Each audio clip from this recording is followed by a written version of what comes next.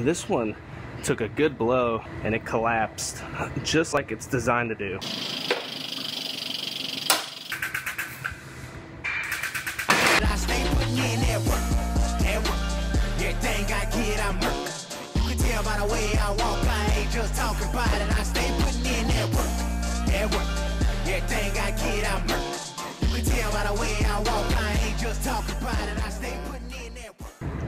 I have a Toyota Highlander here. This one took a good blow right in this right front frame rail and it collapsed just like it's designed to do. So it's going to get a new frame rail section. Now this is the only way they sell the frame rail, but they also, Toyota offers a sectioning procedure. There's a measurement for the cut joint, so I'll have to see exactly where it is, but it's right in here somewhere. Then it also gets this new cap on this side. And then this one also gets this new radiator support section. Goes just like that, because that's all destroyed right here, as well as the lower tie bar. But first, I'm gonna go ahead and I'm gonna clamp this vehicle down to the bench, and I wanna pull out this old damage, roughly, before I cut it apart. And then I will go ahead and dive into the sectioning procedure on this frame piece right here.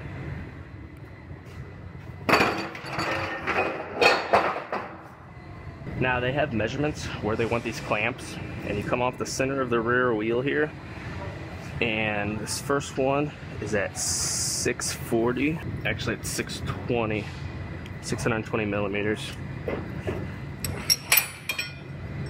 Then the front one is at 2055 millimeters.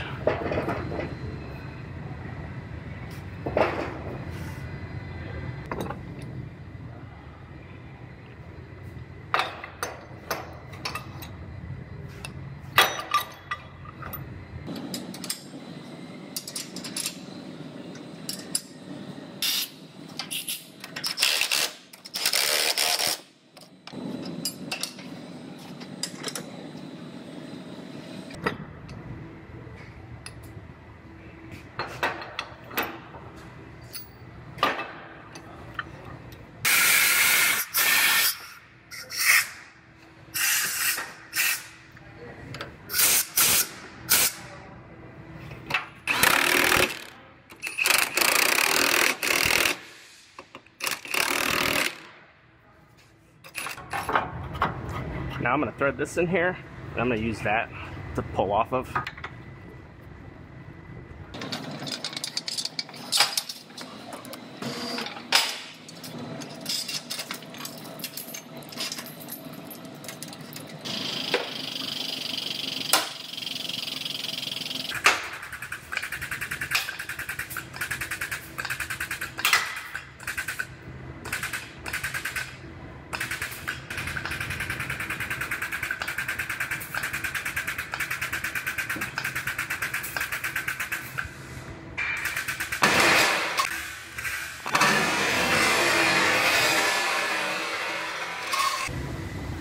So that came off.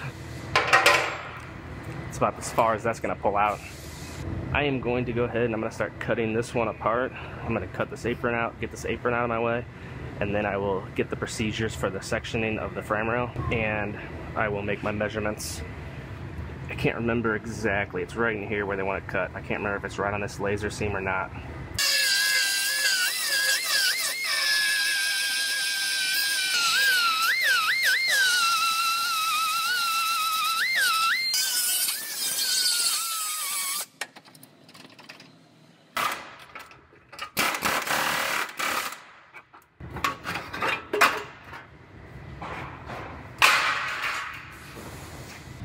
So going by the procedures here, they want this 17 millimeters back from the edge right here, which is right where that laser seam is. And that laser seam is where two different thicknesses and or strengths of metals are connected. So that's probably why they want it sectioned right there at that seam. So that makes it easy. I'm gonna go ahead and make my cut, then cut this plate off on this side and get this off and start making my new one. I guess I shouldn't say making my new one, but cutting my new one and then fitting it up.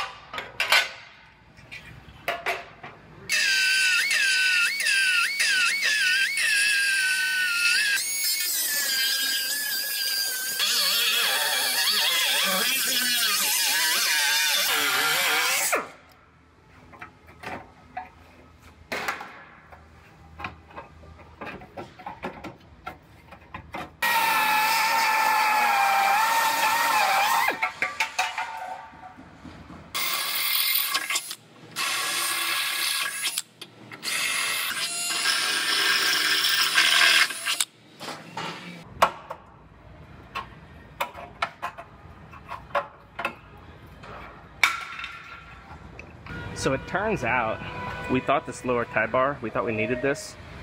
Turns out we don't, and the reason why, this is where it connects to the frame rail, and we thought this piece came on the lower tie bar, but it turns out it actually came on the frame rail. So we're actually going to return this lower tie bar, because this one's not hurt, it was just that corner piece. And I'm going to go ahead and make my final cut my new frame rail, and start fitting this one all together.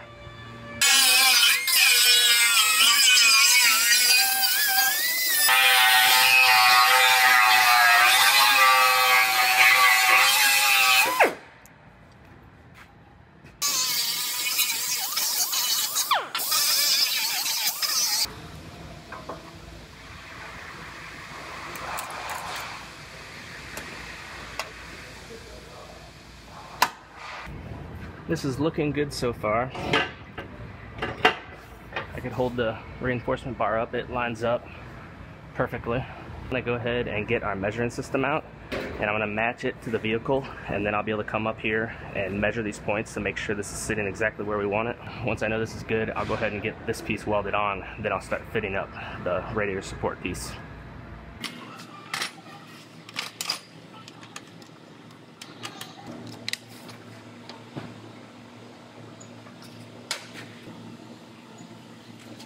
So the vehicle is all matched to the measuring system now. I'm gonna check this side first, just to make sure it didn't move.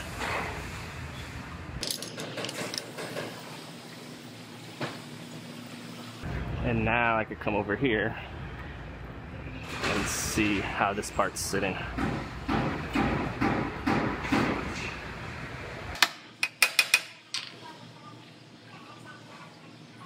I think I got this measuring out perfectly now.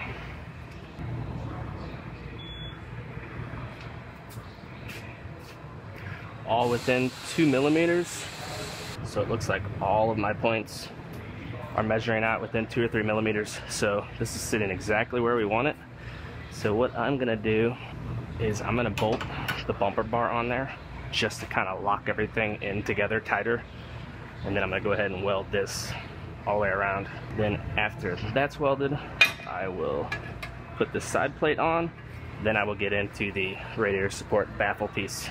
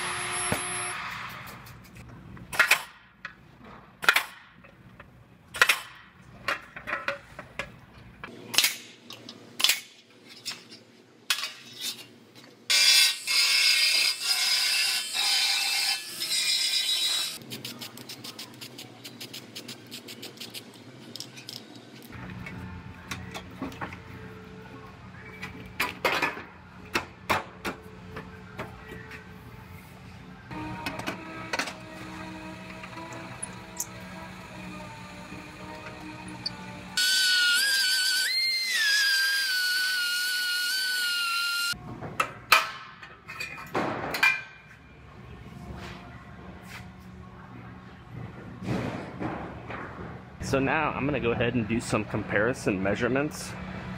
And right here, I'm checking the length from a hole back there to this front point. Then I'm gonna take it to this side and compare it. And it's pretty damn close right there. Now I'm gonna go ahead and do an X from corner to corner.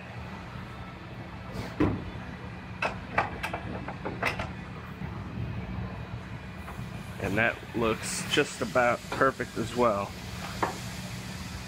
So I know it's looking really good. I'm gonna go ahead and I wanna fit up the new fender and fit up the headlight. Make sure these brackets, or this bracket's sitting exactly where it's supposed to, and make sure everything in this corner, everything is fitting correctly, but it should be very close. So then after that, it'll be ready to go ahead and weld this apron in.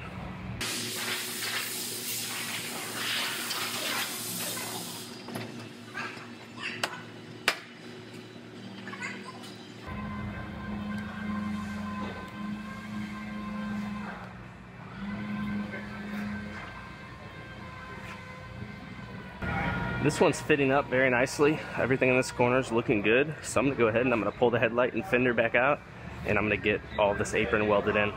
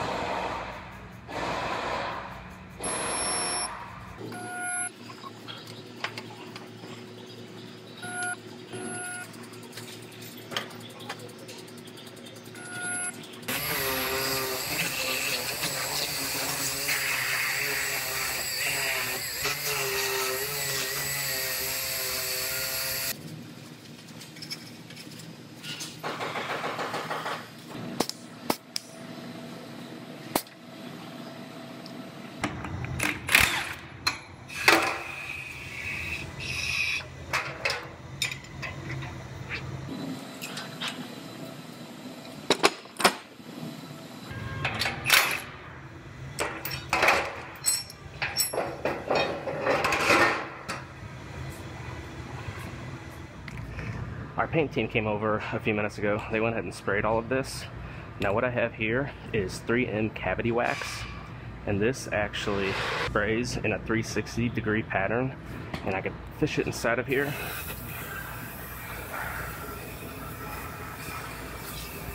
And this will coat all of the bare metal, and it'll go down in between the seams to keep this thing from rusting out. You just want to make sure you use plenty of this stuff anywhere necessary. And then I'm going to go ahead and give this one to our build team, and they're going to go ahead and put it all together. They already painted the bumper, and get this one wrapped up so it could go home.